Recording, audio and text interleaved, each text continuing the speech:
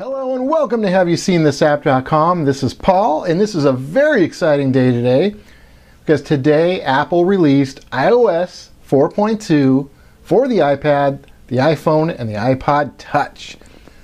Now, obviously, the most anticipation was 4.2 on the iPad, so I'm going to show you a lot of the new features of iOS 4.2 for the iPad, for example. And one of the most exciting features is the multitasking. I'm going to show you how that works. To access it, you just double tap your menu button for your iPad, and it gives you a menu here, and all of these programs on this bar are programs I've recently opened, and they're still actually running in the background. So the cool thing is, for example, this Yahtzee program. Normally when I load up Yahtzee, it'll take 20 to 30 seconds for the program to load and kind of get into a new game and having to start a new game. But watch what happens when I tap Yahtzee. It automatically brings me right back into my game. It didn't have to take 20 or 30 seconds to load because it's still running in the background with this multitasking and fast app switching environment. So anytime you open an app, it's going to show up on this bar and it's going to keep running in the background. Now, Apple will automatically, get rid of an app and unload it from the memory if it's taken up too much memory, so you don't have to worry about that. But if you do ever want to actually unload something manually from the memory, you probably won't ever have to. But if you want to, you can just hold that button down and then hit the little red icon, and that will unload it from the memory, and that's all there is to it. But like I said, you probably won't have to do that much, if ever. Now also, if you scroll to the right, you'll notice there's a play button and a forward and reverse. There's a volume bar here, so you can change the volume. And then also a screen brightness. You can raise or lower the brightness of your screen right there from that menu. Now to the far left is the orientation lock. It used to be up here, an actual hard-coded button. That's been changed to mute, which I don't like. I wish they would have left it alone at orientation lock. So now, if you do want to lock or unlock your screen orientation, you have to double tap, scroll over, and then hit that button. So that's where that is now. So let's try out some multitasking. Let's load Pandora Radio, for example. Okay, we have Pandora loaded, and I'm going to just tap the home button, open an internet window, and surf the internet and listen to music. How cool is that? Now I can also double tap, bring up the multitasking bar, and pause the music. I can lower the volume. I can hit play. And I can be doing other things on the iPad while the music is playing in the background. So, this is what we've all been waiting for. Again, true multitasking. You could even, skip to songs on Pandora, and then again, pause it. And if you want to just exit Pandora completely, you don't have to, but you can do it that way as well. So again, that is true multitasking on the iPad. I'm very excited for that. Another new feature for the iPad is folders. For example, here's a food folder. It's got a lot of different apps that involve food, and they're all organized in one place. So I'm going to show you how to actually create your own folders. But I wanted to show you, in addition to having folders, you can also have them on your main bar. Here's one of my folders called Other, and that is actually showing up on my main bar. So you don't have to have only apps. You can actually have a folder on that main bar as well, just by dragging it.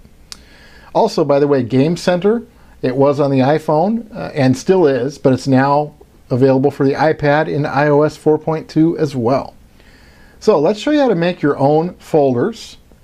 And I really like folders because it really helps organize things so much better. Here's a folder for games, for example, that I've created. And it's just so simple to use. But let's go ahead and make one.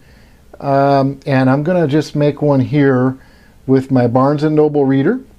And I'm going to actually make one with Audible and Barnes & Noble. So you just hold your finger down and just drag it over and drop it on top of another app that you want to be in the same folder. And that's all there is to it. It puts those apps in a folder, just like that.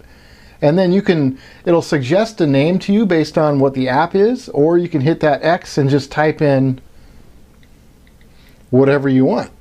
You can call it whatever you want.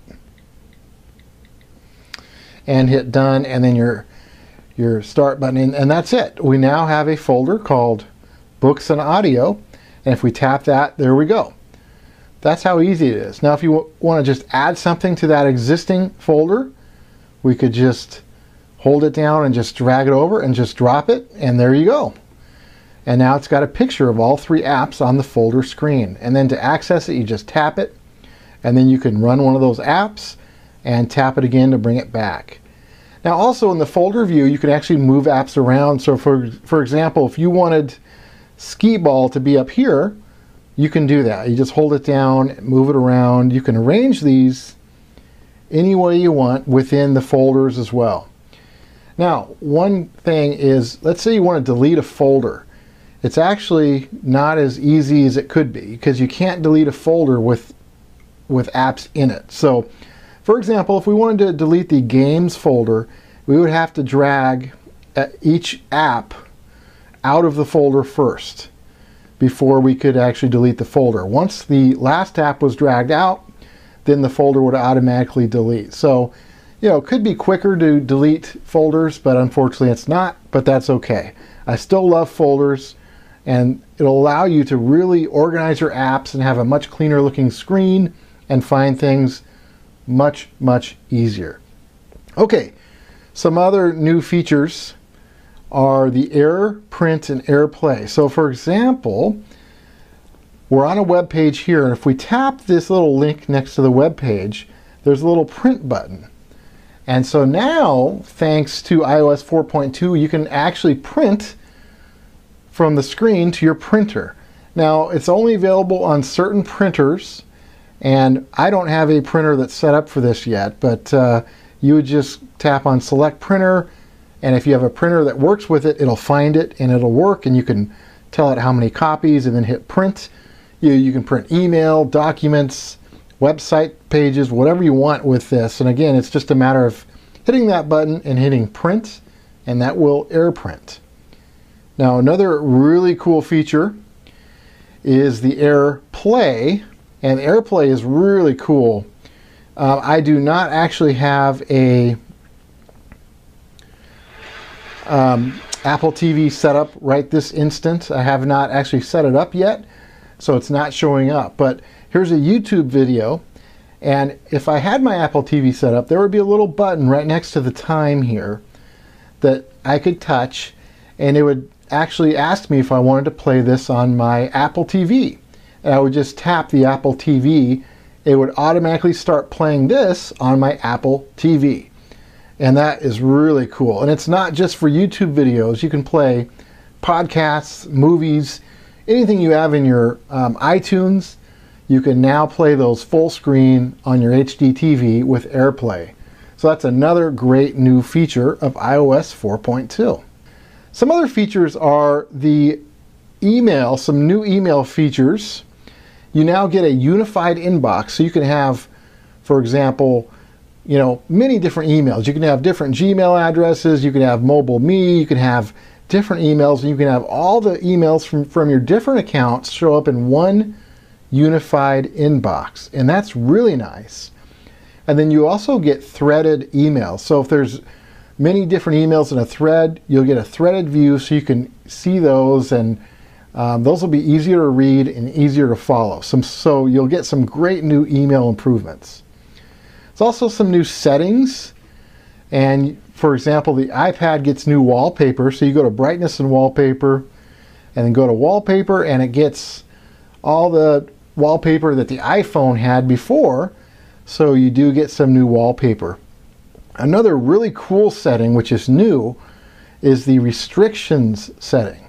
So if you enable that, you can create a password, and then you can restrict certain things. So let's say you're going to give you let somebody borrow this iPad, or you're going to let one of your kids use it, you can make it so they can't install apps, or they can't delete apps, or you can turn off location services, you can turn off in-app purchases, all those types of things. So you can restrict a lot of things and turn those off and on whenever you want. So that's another great feature of new iOS 4.2. And the last thing I'm going to show you is in Safari, we now have in-page search, which is really cool. Actually, I guess I should call it on-page search. So let's say we want to search for the word app. In the past, we'd go up here and type in the little Google search box. It would give us suggestions on Google for that word, but not on this page. Now, if we type in the word app, we're going to notice we still have the Google suggestions, but underneath that, it says on this page, there's 29 matches for the word app. So if I click on that, now it'll show me where the word app is on this page, and then I can hit next to find the next match. So you can now search for words on the page just like you can on your regular Mac or PC that easily. So again, some great new features. I love iOS 4.2, the folders, the multitasking, all the new improvements. It's a free download, so I highly recommend you install it for your iPad, iPhone, or iPod Touch and have fun playing with it. Check it out. I give it a 10 out of 10 rating, of course.